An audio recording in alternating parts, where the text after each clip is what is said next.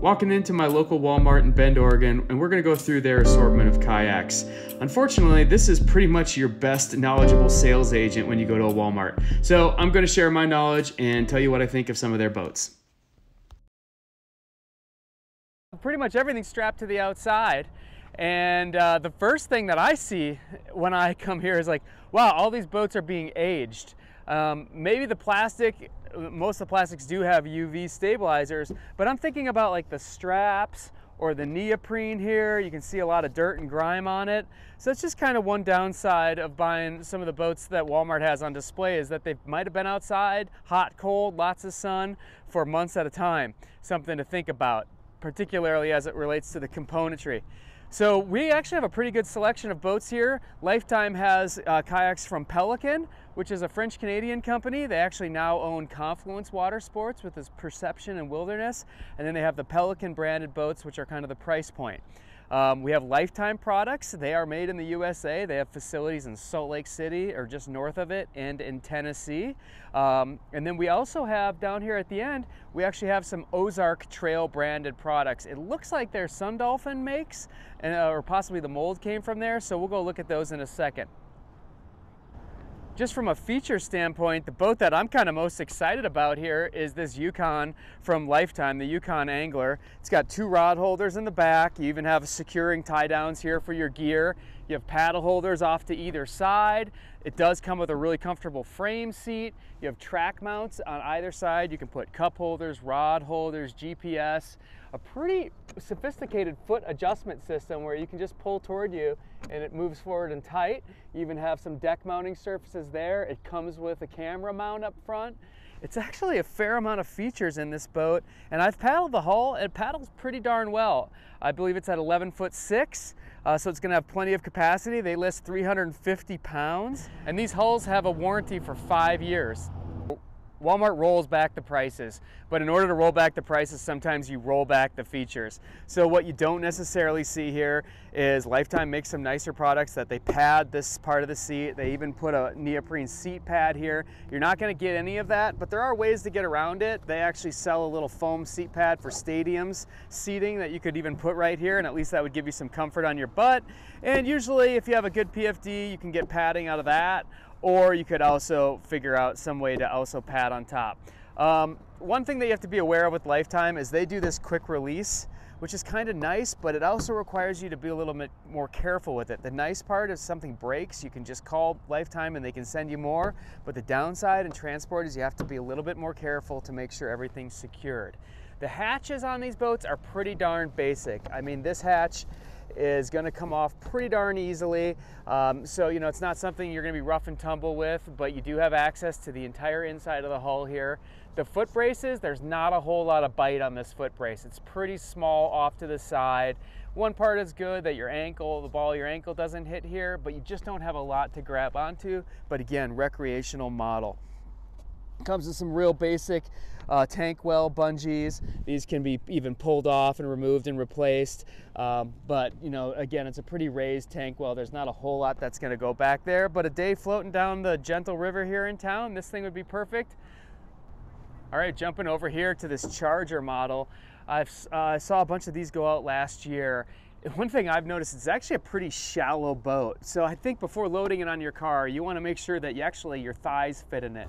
Another place that Walmart offers some savings, but it also does short you a little bit in performance, and this, the foot braces aren't adjustable foot braces, but they're just kind of a glued in, or actually riveted in, just foot track, and your feet have to fit on one of these. These aren't going to be as grippy. They kind of angle away a little bit. So it's definitely a bit of performance at the savings of cost. The seat pad, this neoprene, is another place where Lifetime and Walmart are saving. It's pretty darn basic.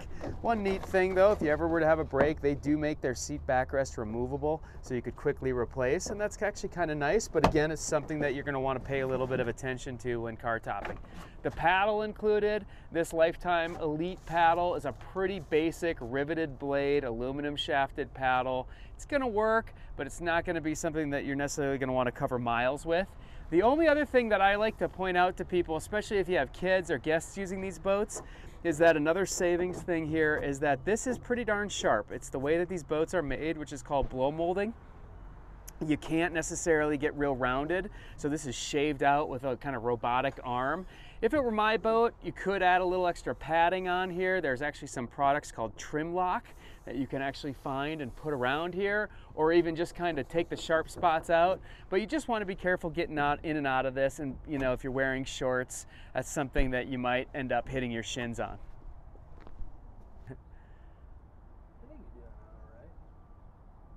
I mean, $245 though, you know, when I got into this industry, an entry-level kayak like this was probably $500 in the 90s. So, I mean, prices really come down. These are still made stateside. They're blow molded. They can make hundreds of these a day. So it's really done through an efficiency thing. And in the end, the savings are kind of passed on to you. But you do want to be aware of, when you are saving money, some of the features that you end up missing.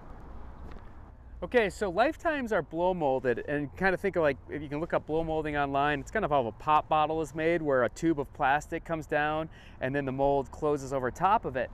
Pelican over here, these are called twin sheet forming, and they actually are fusing a deck and a hull together. So they have a flat piece of plastic and it's being pressed over a mold, both the deck and the hull, and they're being fused together. So a little bit of different technology, similar materials. They are both polyethylene. They call their material Ramex, and as we look at this boat, again, pretty basic seat. It's not a real high seat back, pretty basic seat pad. Again, they rivet in their straps, so if you ever had to replace, you're going to be drilling out rivets. It's a very simple deck profile, just not a whole lot of contours to it. But you do have an adjustable foot brace, so that's kind of nice for a little bit more options. The tank well is a little bit deeper, and I think this would be a great boat for around the lake home, kids, family, friends using. Just a nice little simple design. It does have the drain plug down low if you do have water, which could come in through some of the eyelets here and through the handles.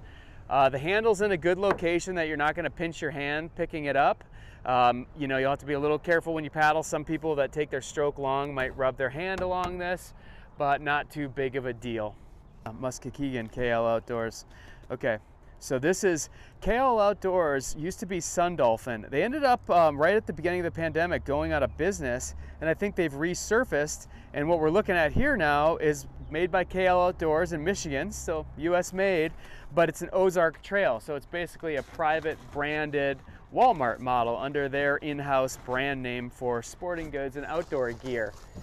You're looking at a sit inside here. I think the first thing I call out is there's a lot of volume around the coaming, and then it tapers very quickly.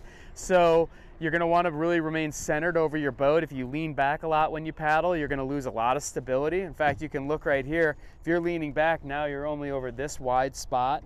Does come with 2 rod holders. This hatch here is a little bit of a deception. It's kind of a little trick of the industry, is you go, oh, it's got a hatch, awesome. So you kind of perceive this as a lot of value, but it's really just formed into the boat. I mean, anything you put there, if water gets in, it's going to get wet. But yeah, I could put a little 5-10 liter dry bag in there, but I could also put that between my legs and actually have access. It does come with a rod holder. This looks like it's just thrown in, so make sure if you get one of these that you do get that.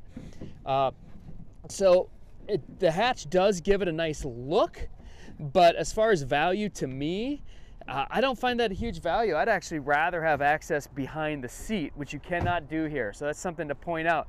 I can't get any gear back in here. If I have sticks or rocks or anything fall behind this seat, I got to snake it out through the side here. So that's something to think about. There's your rod holder attachment point. There's a little water bottle holder. And again, one of the downsides of keeping boats at Walmart outside is already the adhesive has come off here. It's really hard, everybody, to stick anything to polyethylene. The best adhesives in the world come in polyethylene tubes or plastic tubes. So, you know, these are basically, if you get home with these still stuck, I'd consider yourself lucky. A hot day, or they're going to come undone. So there's one way that they're trying to attack this sharper point, like I showed you in the other models, but this is not going to stay for long. Okay, so now we got the Ozark Trail sit on top. So again, made up in Michigan. This little screw hatch, I mean, the best thing for this bit here normally would be to get access to install some sort of things, fishing, but it looks like you can't. This is just going into a plastic. So it's just basically something you could put, I don't know, cup coming out of it. It does come with scupper plugs, which is kind of nice to keep water from coming through the scupper holes, which are under your seat right here. Again, the backrest is pretty basic and low. They have a cool little quick stash. Maybe you can slide your phone if it's waterproof there. Again, these are stick-on pads. I wouldn't trust them for the long term. You can already see one's peeling off here. Quick little water bottle holder, a little tray. These are pretty basic foot braces. One thing you have to be a little bit more careful with some of these, and these ones look okay, is they do have a stop, so you don't, but I can get it off. So you can lose these pedals that are on tracks like this. This one's gonna be a little harder, but it's something to think about. It does have a paddle holder. One thing you want to call out on these paddle holders at Walmart on a lot of the price point boats is they are not mounting this. They're just drilling a hole and tiling a knot. So not only can you get water in here, but if you ever had to replace this, it's probably a little metal, actually it's not a knot, it's probably a little metal clasp that goes in and turns sideways. It's hard to get out. So if this were to ever break, those metals could fall in and go into your boat, and then you got to somehow try to snake them out. So you go, well, we could get it out of this hatch. We could go in there. Well, again, this is not a true access to the hull. This is your scupper tank, basically formed down in the plastic. And then they give you this little added plastic box, which to me, again, I'd rather just have a dry bag. I don't really see the benefit to this other than it looks cool when you're shopping at Walmart. And yeah, I mean, you're seeing the difficulty here of me trying to figure this out. I don't necessarily understand why this exists, but this maybe could be used as a snow sled. I don't know.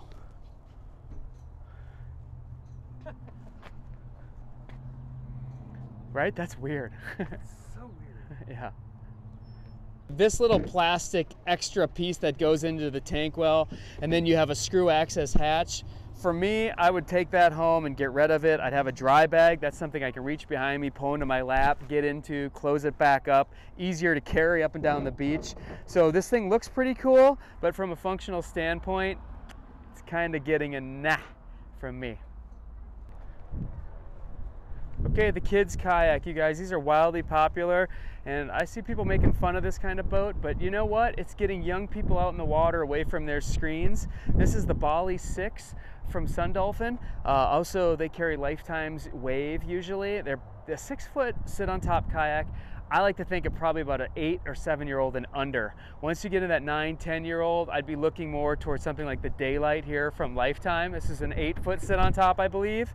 Pretty basic, comes with a paddle, or possibly looking at this little Pacer, an 8-foot sit on top, or sit inside with paddle. So again, going with those 6-foot kids boats, I'm gonna think about probably 7, 8 years old and under. Last year they did not have a lot of paddles. This year it looks like they've got their suggestions. So Ozark Trail, what is this? This is their in-house brand of paddles. These are going to be imported from overseas. The first thing when you're handling paddles at a Walmart is be careful, because these racks tend to drop paddles. All right, we're looking at their first paddle here. This is black paddle, aluminum shaft. These are $22, so this is their price point. Here's what you have to be concerned about with a paddle like this. It's actually pretty good connection, but more expensive paddles are gonna have nylon ferrules here. And if I were to happen to drop this out of the back of the truck and it were to hit the ground like this, just a little dent's gonna really hurt trying to get it back together. So this is just kind of like your basic tent pole. When you go with an aluminum paddle here, this entry-level paddle, you're gonna notice that the ferrule connection's got a little bit more play on it. One of the things that really makes this a more basic price point paddle is that they're riveting in the blades. Nicer paddles are going to be press fitted with an adhesive, and this rivet over time can become a little bit loose, or it could also be a leak point. You can notice here, in fact, that I can actually get my finger inside the shaft there. As we look to the blade itself, it's got a pretty good stiffness, but just the way that I feel this injection, it may be too stiff. So if this were to get stuck in between rocks, I suspect this isn't going to flex very well, and you might have some breakage. But 22 bucks, it's certainly the price point paddle. These are 220 centimeters long. It looks like that's what they have, everything here. So I use a 220 centimeter paddle with my touring kayaks. So if you're getting a wider tandem, this paddle's gonna be a little bit short. You wanna be on a 230 or 240. Sit on top, that's a little bit wider. They have some fishing ones from Lifetime up front. You're probably gonna want a 230 or 240. So this 220 is gonna be a little bit short for that. All right, so now we're jumping up to their $36 paddle. Of course, merchandising is not necessarily Walmart's main thing here. Cool thing here is they have an adjustable length paddle. Looks like with a feather lock type of feature, you'll want to tighten up the screws right here so that it doesn't move on you. Right now it's moving. So that'll have to be tightened up. This thing goes between a 220 and a 230 centimeter paddle. So this is going to again work for sitting sides, sit on top, single wrecks, but in a tandem or a boat that you might have a frame chair, you're probably going to want to still be a little longer than a 240. It's an anodized aluminum, so they cover the aluminum up in black. They give it some rubberized X grips. Looks like they copied Bending Branches on that move. The blade itself, another injection molded blade. Kind of just got this little cutout here to make it look a little sportier, fishier. There's a little bit more flex in this blade. It does have a hook retrieval here. Overall, not as bad. And you can notice you spend a little bit more money. They've now put a rubber gasket over it. I don't feel a rivet in there, so this may be a glued in blade.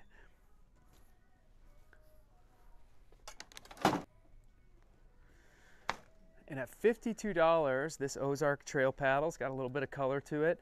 This looks like it's more of a thermoform blade, so a harder plastic.